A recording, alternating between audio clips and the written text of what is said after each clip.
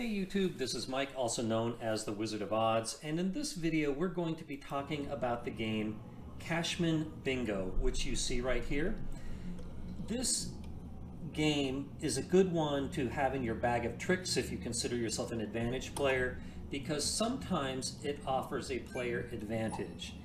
And I will talk later in the video about how to identify if it is in a state with a player advantage. But for now, let's just learn about the game as we go.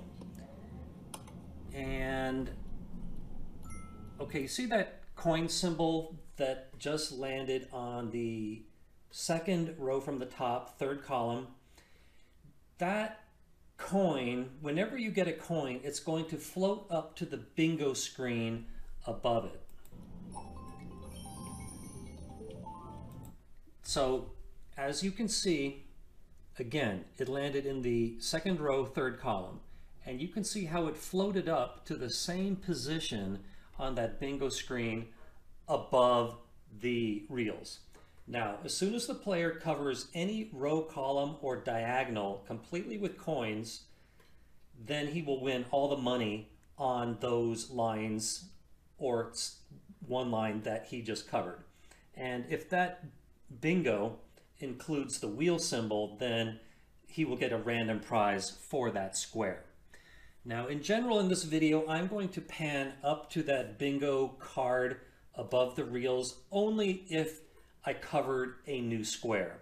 If you get a coin in a position that already has a coin on the card, then it will add to the money on that square. So let's keep going.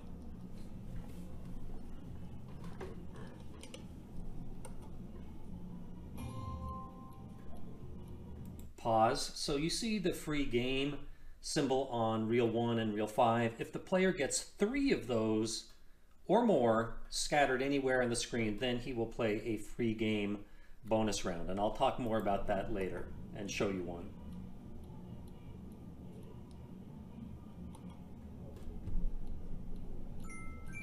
So 2 coins, and you can see that they both hit fresh squares. That one also hit a fresh square.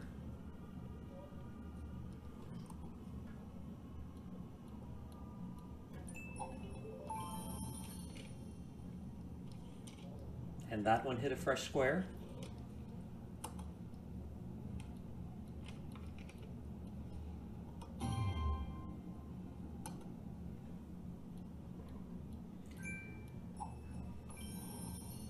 By the way, I am betting a $1.50 per bet, and that dollar, no matter how much you bet, you get 50 pay lines. The choices of the bet amounts are 75 cents, $1.50, $2.25, $3, and $3.75. And all of the wins are proportional to the amount that you bet, except for the biggest jackpot, which I will talk more about later.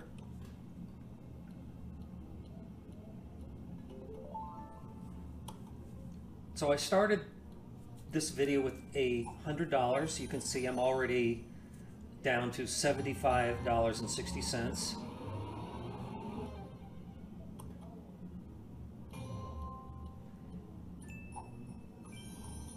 So because I didn't pan up, it means that I had already hit that square 2 games prior. Another fresh square.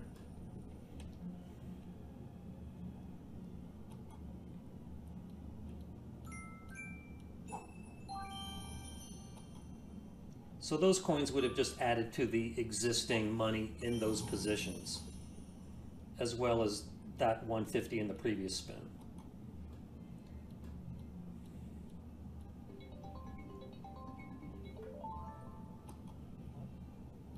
Can I help you?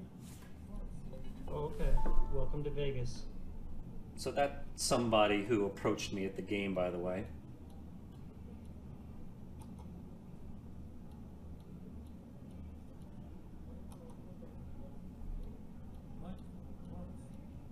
I'm sorry?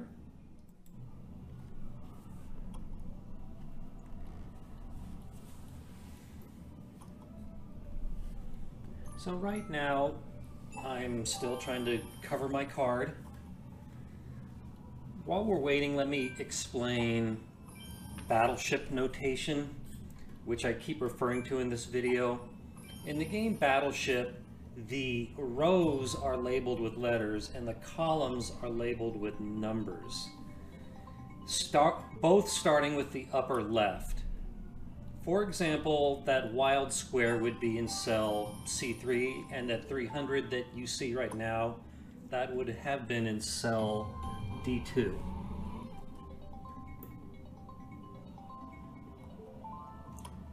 So at this stage of the game where you have several coins on the screen, it seems difficult to cover new squares. It seems most coins that you get cover squares that were already hit. There can be almost no question that the game is gaffed to do that. Everybody who plays this game seems to be in agreement about that, but they're not in agreement about how exactly the game does it.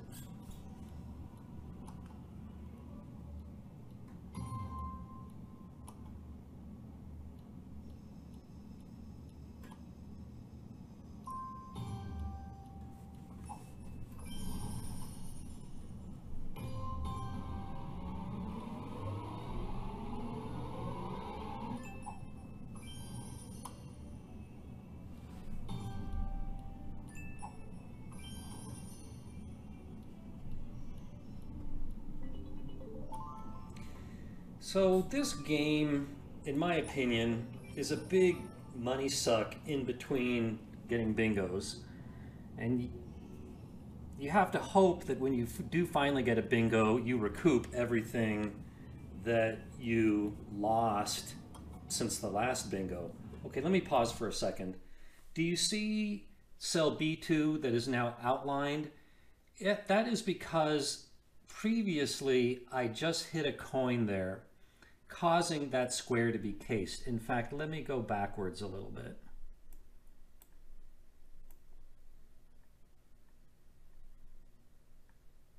There. Let me go back more.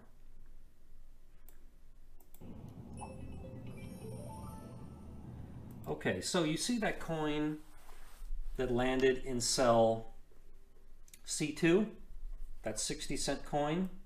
So that floated up to that position on the bingo card, causing column 2 to be one away from a bingo.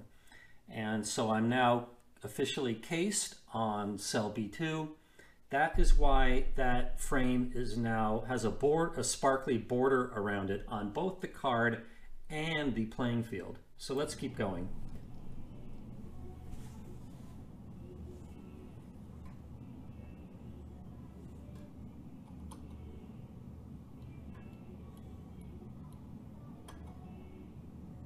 And a good thing about being cased on column 2 there is it's going to include the maxi jackpot symbol in cell E2. At the time I started playing this game, the maxi jackpot was at $102.18.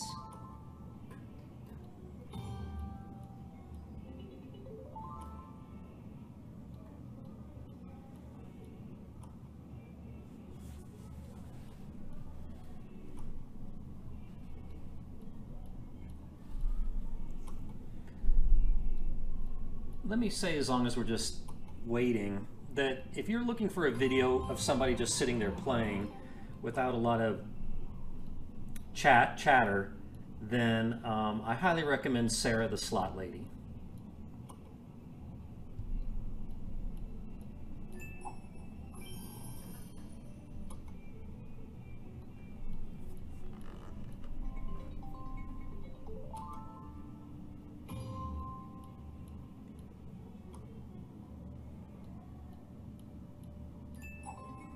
There's a nice $30 coin. Now, you can see that it landed in cell E5. Some people allege that when you get a big coin, it tends to be in positions that don't help you as much. Oh, there we go. I just hit a coin in cell B2, causing me to bingo on reel 2. So let's pause. Everything that's outlined there in reel 2, I just won. So starting from the top, I won $3.90, $1.50, 60 cents, $5.70, 60 cents, and the maxi jackpot, which at the time that this hit was $102.40.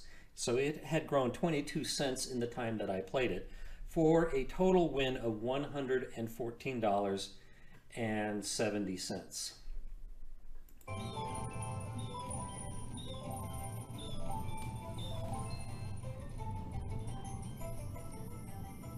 And you can see that the maxi jackpot just got reset to $100, which it does on level 2 at the $1.50 bet level. So I was fortunate to hit my bingo on column 2 with that maxi jackpot, and I think I was a bit lucky to hit it as quickly as I did. When I played this game previously, it seemed to take a lot longer to actually achieve a bingo.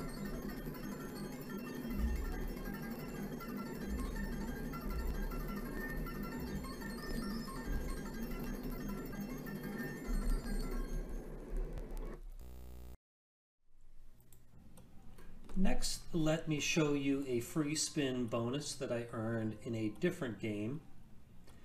Recall that you get the bonus if you get 3 or more free games icons on the screen, like I just did right there. So let me go over the rules. If you get 3 free spin icons, you get 8 free spins. If you get 4, then you get 16 free spins. And if you get 5 icons, then you get 24. So, what's special about free spins, you may ask? They work basically the same way as regular spins, except there's always a multiplier in that center square. So not only is it wild, but it's also a multiplier. And the multiplier can either be 2, 3, 5, or 10 times whatever the win is. Of course, it's usually on the low end. And in addition, if you get 3 or more free spin icons, then you also get a fixed award of 2 times your bet for 3 icons, 10 times for 4, and 20 times for 5. And it seems to me that the free spins have different reel stripping that have more coins. About this, I'm not sure, but that's just my impression.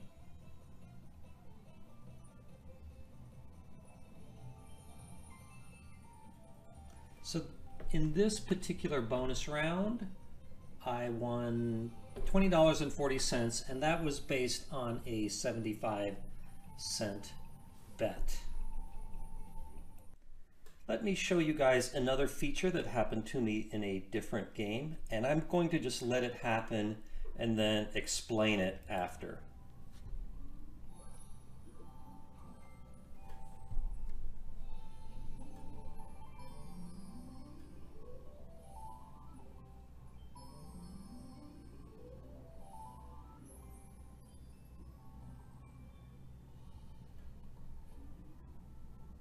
All right, what just happened there? Mr. Coin usually sits up there above the bingo board, but once in a while, he's nice enough to jump down to the main screen and throw 2 or 3 coins onto the bingo board. And these coins can either hit existing squares or fresh squares. If, in my case, he threw a coin at position C1 and A4, to use battleship notation. Both those squares were already covered, so he added to the wins of those squares. The amounts on the coins are random, and that is about it. In the 3 cards that I played through, I saw this happen only once, and it's just one of these random things that happen in the game. Here is a picture of another feature that you rarely see. Sometimes Mr. Coin will come down and award the entire bingo card to the player. There are no bingo requirements. He just comes down and says, you win everything on the screen. And this is what it will look like if that happens. And a friend of mine kindly sent me this picture when it happened to him. In the 3 games I played through, I never saw it happen. In stories from other people who play this game, I think it's a once in a blue moon kind of thing, but it is definitely worth mentioning. That said, let me go on to the rules of the game. These are the rule screens that you will see if you press rules. And a lot of these I've already discussed, but let me go through them to see if I forgot anything. So this basically talks about the coin feature and how the coins get added to the bingo cards and the range of possible values that the coins might have. And this again goes into the bingo card feature. And of course, feel free to stop the video and read these screens if you wish. This explains how the bingos can be horizontal, vertical, or diagonal. And this talks a little bit about the jackpots, and it also mentions the wheel feature. Now, in the 3 bingos that I played through, none of them went through the center position on the card. But if your bingo does go through the center position, what you will win for that is a wheel will spin and it will stop on a prize. And people say that it usually stops on one of the lower values. I apologize that I didn't get to show you an example of this happening in the video, but trust me, it's not that complicated or dramatic. It's just a spinning wheel. Okay, this talks about the jackpots. This game has 5 jackpots: the minor, the mini, the maxi, the major, and the grand. All of them have certain seed values, and these are the seed values for playing a bet of 75 cents. The mini is $8, the minor is $12, the maxi is $50, the major is $150, and the grand is $8,000.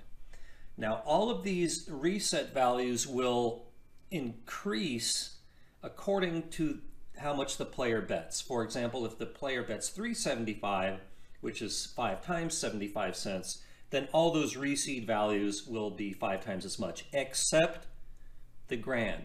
The grand always starts at $8,000, and that is the same regardless of how much the player bet. Now you might say, Wiz, that doesn't seem fair to the players betting more, but I'm sure that Aristocrat has a feature where the probability of hitting that grand is just more if you bet more. So let's go on here. And this talks about the maximum values that the jackpots can get, and it says that if a jackpot reaches its maximum value, then the money that would normally be contributed to that jackpot gets contributed to other jackpots.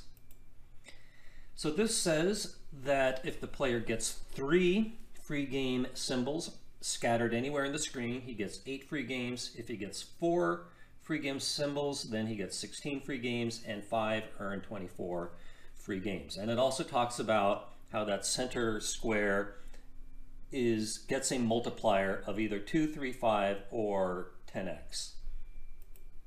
This is the base pay table, just what line pays pay, and this goes through just the buttons that you need to press to play the game. Here are the pay lines. As I think I said before, the player always gets 50 pay lines. There is no choice in that matter.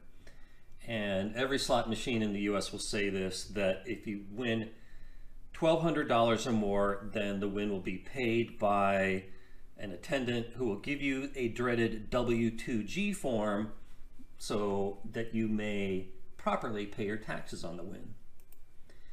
And this doesn't have anything to do with the rules. But as I've said before, the player can bet one of 5 possible amounts: 75 cents, $1.50, $2.25, $3, or $3.75. And when the player hits a bingo, the game will always throw out, I think, 2 or 3 coins just to kind of get the ball rolling. And these will always be one of the jackpots. And they tend to usually be the 2 lowest jackpots. But you can see right on the game where the coins are for any given bet amount, but it doesn't show you what they are. Now, if the game's not being played, it will kind of cycle through a bunch of stuff about the game, and you'll have to wait a long time if you want to see in the cycle the coins at all 5 different bet levels. What I do is I just put in some money, and then you can press what you're looking at right now to see the full screen, including the amounts of the coins. So that said, I think I'm ready for the part that you've probably been waiting for. When is it a good time to jump in and play this game? Hey guys, thanks for making it this far in the video. It is time to try to answer the big question of how can you tell if this game is in a positive state? As I think I said early in the video, this is a good game to know because sometimes it is in a positive state according to the state of the bingo card that the last player left the game in. Most of the time, the vast majority, the game is going to be in a negative state, especially if there are only, say, 2 to 4 marks on the card and none of them being a high value amount. However, sometimes people do leave it in a positive state. What I'm about to say is not a huge secret. There are a lot of advantage players that know about this play. So if a game is left in a positive state, it's probably not going to stay that way very long. A slot vulture is going to eventually grab it. Now I'm trying to teach you to be a slot vulture to this game. In full disclosure, I've only played through 3 bingos on this game, but I've studied those games pretty carefully and have some theories how the game works. Now I've discussed these theories on my forum at Wizard of Vegas, and other people that play this game have kind of poo-pooed them, and my strategy has been criticized, but nobody really seems to know for sure how the game works and exactly what is a good strategy. Practically everybody says, I just go on feel. I know a good board when I see it. But I don't like to be that person. I like to be a little bit specific, so I'm going to give you a strategy. Maybe it's not exactly right, but I think that it's pretty good. So that said, let me show you some examples to explain my strategy. What you're looking at now is the first board that I ever played. This was the state the previous player left it in. And what I think is most important in considering whether to play is how many squares there are where the player is cased, meaning one away from a bingo. In this case, it is just 1 square in position E1. And I also think you need to look at the amounts that are on those lines where the player is 1 away. So before I go any further, let me explain that on the line where I'm 1 away, from cell E1 to A5, you see 2 mini jackpots. And the mini jackpot at the moment that I sat down was $19.50. If I were to win that diagonal, I would get $19.50 for one of them. And for the second one, I would get the reset value, which is $16 for the level 2 bet that this board was in, which is $1.50. So let's go ahead and add up those wins on that diagonal where I'm 1 away. So let's say that the value of cell D2 is going to get the full mini, and we'll say that the value of the mini jackpot on B4 is going to be the reset value of $16. So the value of D2 is going to be $19.50 plus 90 cents, which equals $20.40. For the wheel in the middle, I roughly calculate that to be worth about 8 times the amount bet. So $1.50 times 8 is $12.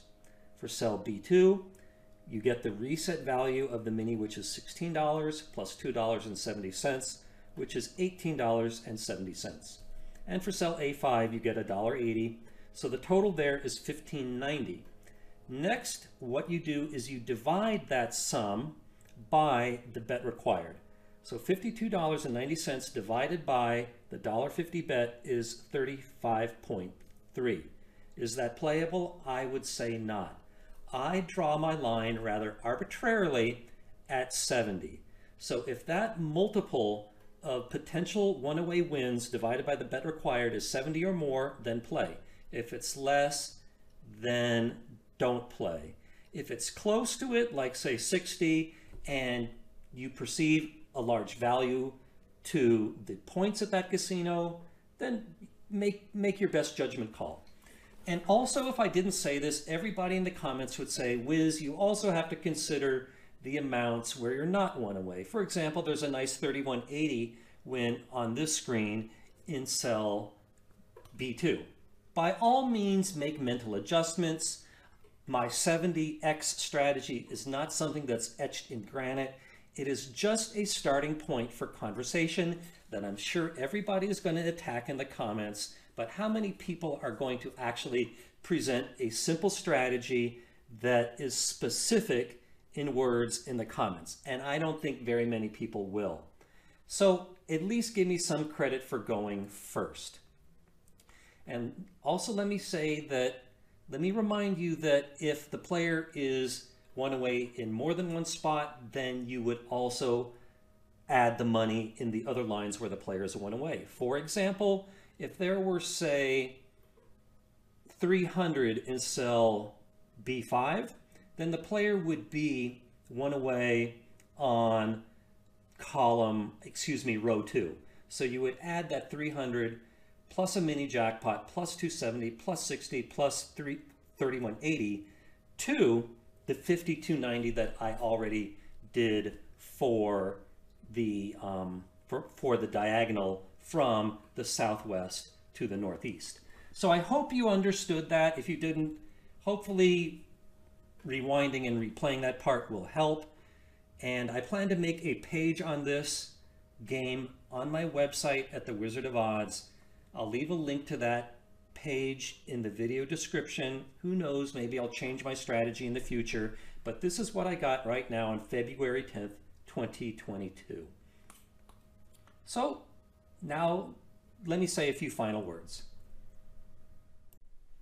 Hey YouTube, I'm back with some closing remarks. Before I forget, let me say that there's an exception to my 70x strategy if there is a big jackpot on the board. I would say if there's a major or a grand jackpot on the board, then play no matter what. If there is a maxi jackpot, as was the case in the footage at the beginning of this video, then play if the board is already somewhat juiced up with several squares already covered. You don't need to be one away, but use your own judgment there. So that said, I welcome your comments in the comments section below. I expect a lot of criticism about my strategy and the making of this video itself. If you criticize my strategy, go ahead. I would invite you to try to offer your own better strategy, preferably one that is logical in nature and not something that just has a lot of adjectives, or something like you just have to feel the board. No, I'm a logical person. I'd like something that can be stated with numbers and procedure. And about the making of this video in general, I expect some people to say, F you Wizard for ruining this play. To that I would say that I'm not the only one who knows about this play. All the slot vultures know about it. The cat is out of the bag. Maybe I'm going to introduce some more competition to you guys, but don't be so selfish. There's plenty of pie out there to go around. And before you criticize me, let me ask you, would you criticize these people? Edward Thorpe, Ken Houston, Lawrence Revere, Bob Dancer, or James Grosjean. These people all broke new ground in trying to make players win as opposed to lose. I say bravo to these people for using math to help people to understand casino gambling and play better, preferably with an advantage. That's what I'm trying to do. If you're going to criticize me, do you criticize these people too? And if you say yes, then at least you're being consistent. So again, thanks for watching this video and making it to the end. Please give me a thumbs up if you like the video. Better yet, subscribe to my channel, and I hope to see you in another gambling video on YouTube. Bye.